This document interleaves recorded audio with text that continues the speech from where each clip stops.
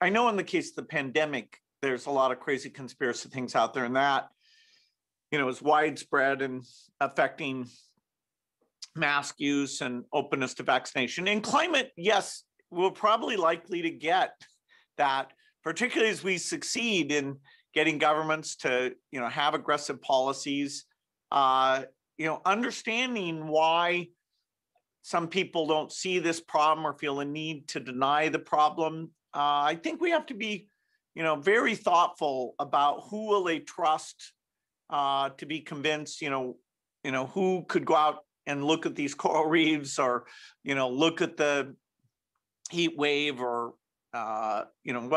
just look at the model. It shows that, the beaches in lots of places will be gone. This is because it's a multi-decade task.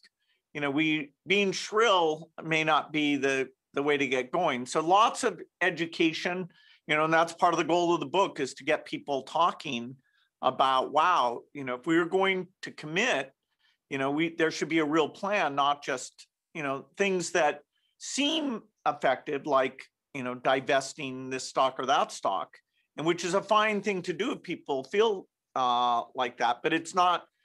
To actually reduce the emissions, you have to change the way you make steel. There's just no kind of metric or divestment or, blocking traffic that alone will get rid of those emissions. So you've never just wanted to pick up the phone and call Mark Zuckerberg and say, hey, this is really slowing me down? Well, Mark, he's got to maintain kind of an open platform, and, on vaccine things, they've, stepped up to try and get the egregious stuff out of there. I have a good dialogue with Mark. I think he's been put in a hard position in terms of what the government rules or what a company should do to let debate continue while you have the really extreme stuff that drives people into sort of a non-reality position. How do you distinguish those things, and who's supposed to do that, when you have millions of messages every hour? At the same time, you recently said you think Trump should and eventually will be let back on Twitter. Why support that when he spreads so much misinformation about issues like climate and vaccines, which you care about? Well, there's a question whether labeling things is better. I mean, those messages are likely to show up somewhere. It's a country with a First Amendment. And so, do you want to have one party have one social network and the other party have another social network? This, unlike climate, where I'm in talking to the best scientists and funding it, the way we draw the boundaries on social networking, I don't have that solution, but I know that we need very smart people at Facebook and universities trying to say, how do you draw the line there? I haven't seen a proposal where you go, wow, if you do that, then it's as open as it needs to be and the crazy stuff goes away. And I look at every idea. So, I think this is a societal challenge. Now, while you're pouring money into vaccines, some of your peers are pouring money into rockets. And I'm curious, do you think Earth will ever be more uninhabitable than Mars? Is this really what's going to save the human race? Well, I think we should preserve this planet and make it hospitable to human life. The idea of Mars or even artificial planets, it's great that other people are doing that, but I'm not involved in that. I don't see that as part of the solution. I don't think I'm missing something there. But, you're talking about, when you're talking about Elon Musk or Jeff Bezos, they're in the climate game and in a constructive way, which I'm at least glad that they're putting some of their resources in this direction. So speaking of Elon, you've said we need hundreds of Elon Musks. And with Tesla's expansion in places like China and India, that's only going to increase their carbon footprint. Should Tesla be more upfront about that?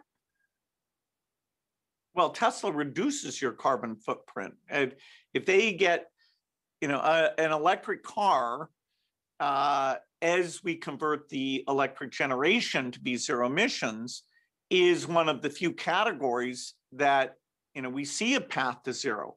Now, it's only about 7% of emissions come from passenger cars globally. And so you can't declare victory there. But, as the cost of those cars comes down, the range goes up, the charge points are more numerous and standardized and quick charging, you'll feel like, yes, a gasoline car, less maintenance, quieter.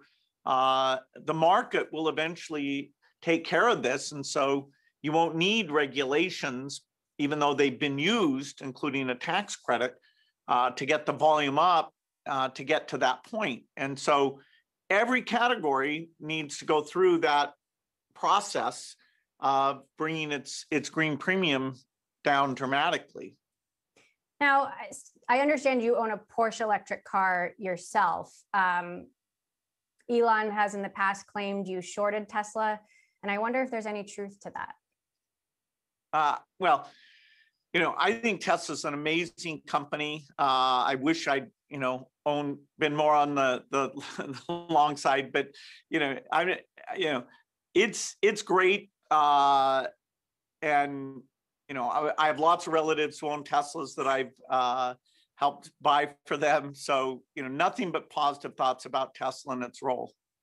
Now that said, I'm curious for your thoughts here, because Tesla could potentially make more money from its Bitcoin investment this year than profits from electric cars in all of 2020. What's your take on that? What's your Bitcoin take, and the fact that the price can just go up or down based on a simple tweet from him? Well, look, Elon has tons of money and he's very sophisticated. So, I don't worry that, his Bitcoin will sort of randomly go up or down. I do think people get bought into these manias who may not have as much money to spare. So I'm not bullish on Bitcoin. And, my general thought would be that, if you have less money than Elon, you should probably watch out. Why aren't you bullish on Bitcoin? Look, there are things we invest in society that produce output. Bitcoin happens to use a lot of energy. It happens to promote anonymous transactions. They're not reversible transactions. The Gates Foundation does a lot in terms of digital currency, but those are things where you can see who's making the transaction. So digital money is a good thing. And, there's a different approach that's local currency and attributed and, deals with all the money laundering and terrorism type regulations, and yet gives you the very the convenience and the low cost of transaction. And so, our foundation is very proud that in the pandemic, a lot of the countries we funded to do this were able to get money out to their citizens very, very efficiently. So that's something that it's not got the visibility of Bitcoin, but the move towards digital money that we're very engaged in is a super positive thing that eventually will get to even the poorest countries. So let's talk about the pandemic. Obviously, your other big focus, in addition to climate change, the US just hit 500,000 deaths. And I just wanted to take a moment there. How does that number strike you? Well, it's unbelievably. It's, more than any war we've been in, except the Civil War. It's enough that I'm sure it's touched almost everybody. We count on government to both before something bad happens and when something bad happens to protect us. And it didn't work in this case. So, hopefully it's a lesson going forward about investments in global health that the US and the US cooperating with other countries need to get done to be ready for the next pandemic. How concerned are you about the new variants and vaccines keeping up? Well, amazingly, our foundation was studying 3 vaccines in trials in South Africa when the variant showed up. And so we were able to gather really detailed data showing that they all still had some beneficial effect, but particularly Novavax and Johnson & Johnson, even though they worked a little less well, were still a great tool there. And So weirdly, the US didn't sequence enough to see its variants like the UK and even what we funded in South Africa.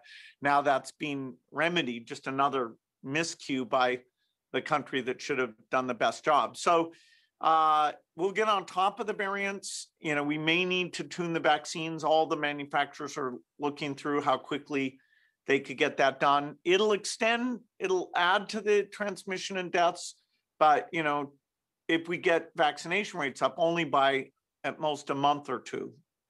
Are Pfizer, Moderna, Johnson & Johnson doing enough to prioritize populations in developing countries? And what's the ideal shot for the developing world?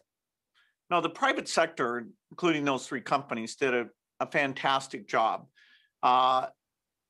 We've been backing the mRNA approach for about a decade now. Sadly, it's not that mature, and so you can't scale it up as much as we'd like, nor is it cheap. And so the vaccines 3 through 5, AstraZeneca, Johnson & Johnson, and Novavax, can be scaled up through Indian factories to a higher degree. So for developing countries, those three and sending the right ones to the right place will be most of the solution, not to take away from anything that Pfizer, who funded its work, or Moderna did. But those will mostly land in rich countries. So at this point, what are the biggest headwinds that you see in the vaccine manufacturing process? Yeah, well, every day there's a complex discussion about, okay, do we have enough glass vials for fill finish? Do we have all these different ingredients that come from different countries? I do think some of the, vaccine nationalism, where people are trying to look good in their own country by somewhat blocking things going around, there's huge downside in that. We need to get the vaccines out in large numbers. We need to end this epidemic globally. And from the beginning, the voice of the foundation is included, not only moving faster, but this equity question. And over the next 4 or 5 months, the world can behave well. It's mostly governments now that are limiting how much we can help countries that don't have vaccine factories.